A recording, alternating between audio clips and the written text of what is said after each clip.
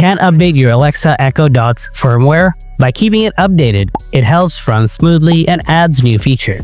In this video, I'll show you how to check for updates and make sure your Echo Dot gets the latest firmware. So without wasting any more time, let's get started. Step 1. Check your current firmware version. Open the Alexa app, then tap on the device's icon below. It looks like a bulb icon.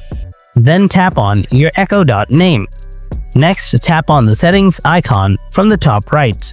Now, scroll down to the bottom. Tap About. Here you will see the device software version. Step 2.